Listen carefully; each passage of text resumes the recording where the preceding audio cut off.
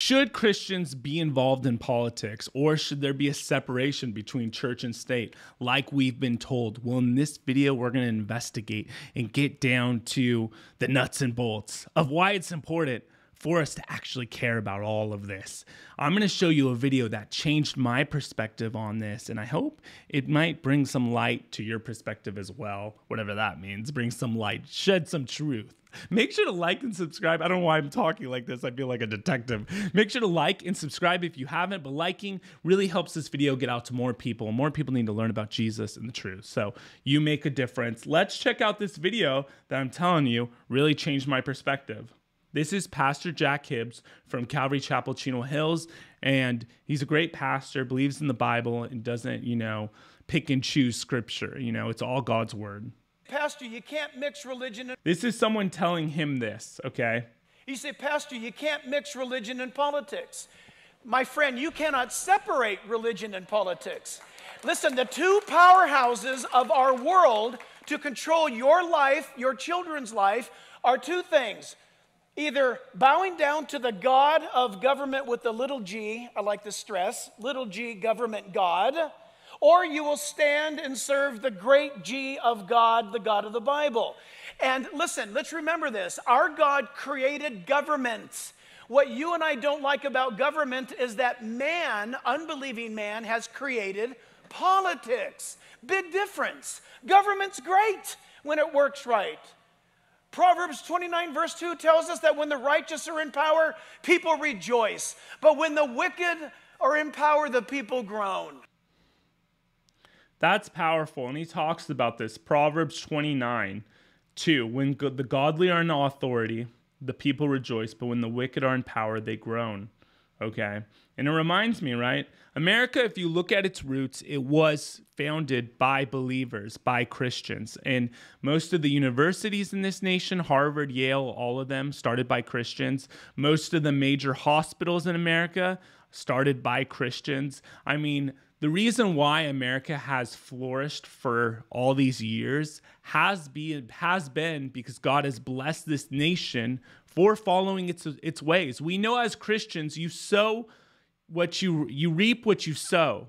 Okay, so if you're planting good fruit, good fruit, a tree's going to grow and it's going to bear good fruit, right?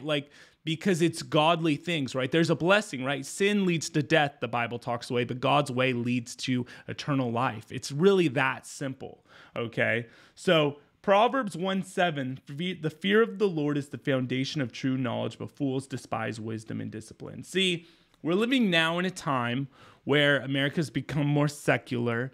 The values are more postmodern. There is no truth. All truth is relative. Your truth, my truth. We all have a truth. Well, that, as we know, is simply not how the world works. 2 + 2 is 4. God created order and a structure, and there is a moral order given to us by God. And we could go against how God created us as male and female and all these different things, and we have chaos, and that's what we're seeing in our nation today. But the thing is, if people don't know the Lord, they're not going to fear him, and fear being in awe and reverence, right? When we fear the Lord, we want to follow his ways. We want to read our Bibles. We want to do all of these things because we know he is God. We're not. We're the created. He's the creator. We're created beings, okay?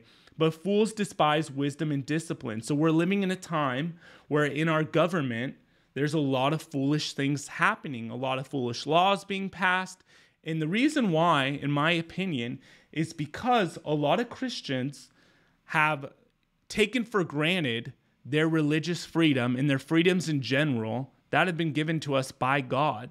And they're not voting, and they're not being a part of politics. Well, really government, as Pastor Jack said, politics is like a perversion of government. Okay, politics is what man has created, right?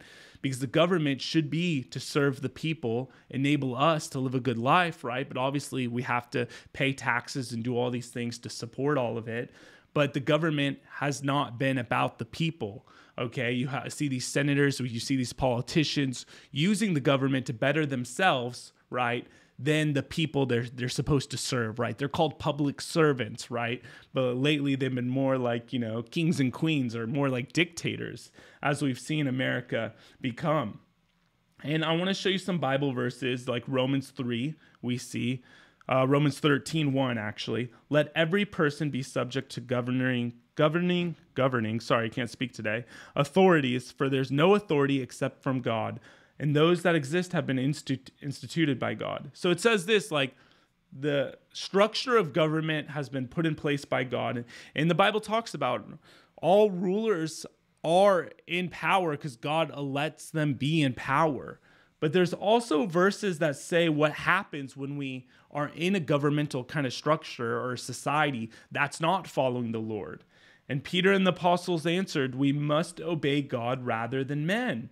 And this reminds me of when they tried to shut down all the churches during the sickness that happened the last few years. Oh, you can't go to church. Oh, pastors can't go to hospitals to minister to the sick and dying. It's all an agenda, okay? This is all, we fight against, the Bible says, not flesh and blood, but principalities and powers. We're living in a spiritual battle between good and evil, okay?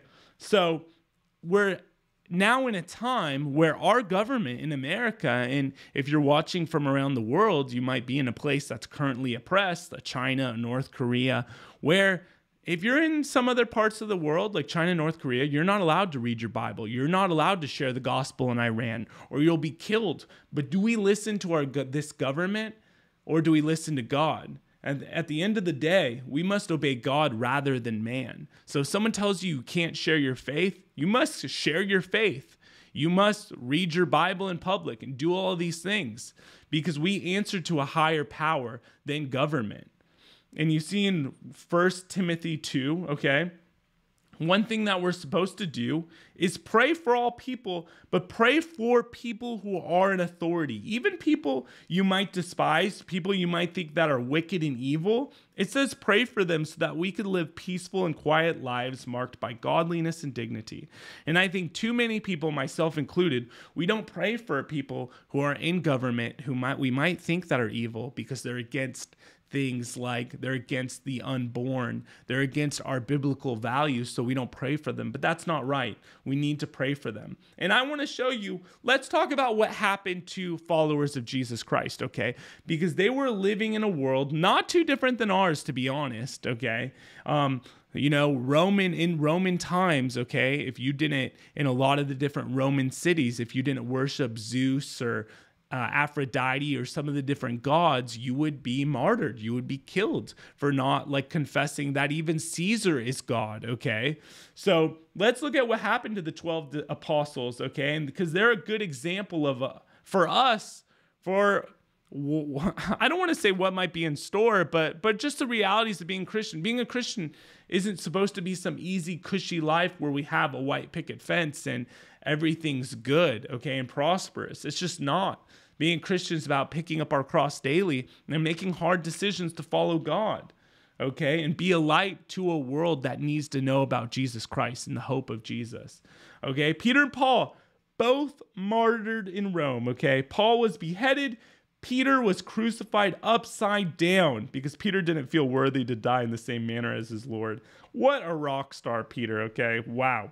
Andrew, okay, he was in Asia Minor, modern-day Turkey and Greece. They said he was crucified. Thomas claimed that he died when pierced through with the spear of 4 soldiers. Ouch. Philip, he converted the wife of a Roman proconsul. In retaliation, the proconsul had Philip arrested and cruelly put to death. Matthew, stabbed to death in Ethiopia. Bartholomew, various accounts of how he met his death as a martyr for the gospel. James, the Jewish historian Josephus reported that he was stoned and clubbed to death. I mean, person after person, okay? And if we look at Open Door, it's a great website where you could actually see all around the world. By the way, like this video so more people could just learn about the gospel and what's going on in our world. If you look at Open Door, okay, you could see right here, not so much persecution happening in America right now. They have different levels, okay? High, very high, and extreme. But right here it says more than 360 million Christians suffer high levels of persecution and discrimination for their faith. That's huge. That's almost as much as the entire population of the United States, okay? So most of the world we see actually live in persecution, okay?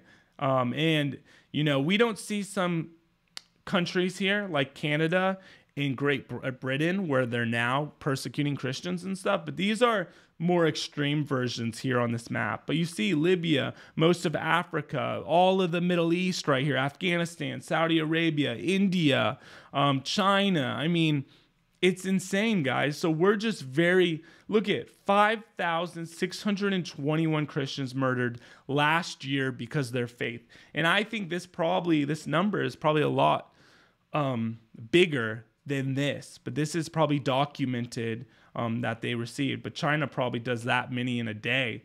Churches attacked 2,000, Christians detained 4,500, okay? Christians arrested in the UK. Look at this. Just Google that. Look at all these charges happening in the UK, okay? Canada, Christians arrested. Look at all these things. I mean, you could do the research. You could check this out yourself. There's Christians right now in Western countries being persecuted left and right.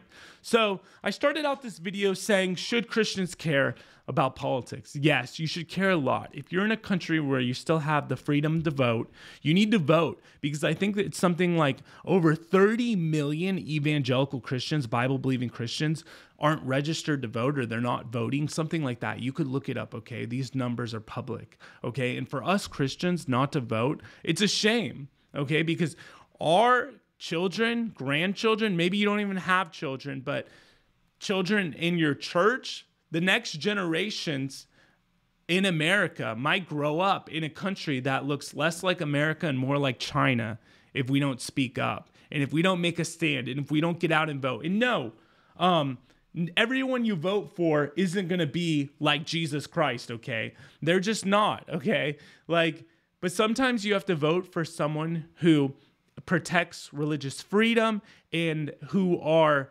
a pro-Bible, pro-biblical worldview. Someone who even protects Muslims' right to worship, Buddhists' right to worship. So what we're looking for are people who their ideologies, their beliefs are the closest to the Bible. So sometimes it's picking, a lesser evil, than one candidate to the other, right? But there's only one perfect person, that's Jesus Christ, okay? So these politicians aren't supposed to be our saviors, but we are supposed to vote for the people who are more biblically grounded, okay? And we need to do that, because if we don't speak up, this country is just going to continue just to go off the deep end. And I believe it's because a lot of people are just afraid to talk about politics and all of that sort of stuff. So don't be afraid. Be a light, because that's what Jesus called us to be. And if I showed you all those different apostles that were martyred for their faith in Jesus Christ, okay? Being a Christian, it's not supposed to be easy, okay? Because Jesus, upsets a lot of people, okay? And he shouldn't, but people don't want their dark deeds exposed. And when people learn that they're a sinner in need of a savior, and that the way they're living is not the right way, it's going to lead them to death and separation from God. Some people don't want to hear that. And sometimes all we could do is pray for them and just be a light to them. But that's why Jesus said, so they're going to hate you because they hated me first. So if they're hating you, it's because you look like Jesus, which is a good thing. Okay, you're doing your job. So make sure to like this video so more people could see it, okay? And also subscribe for more videos like this on a weekly basis. I'm going to be doing these daily. And if you want to join my private community, Discord, Patreon, check that out below, or just help support my ministry. I really appreciate it. Have a great day.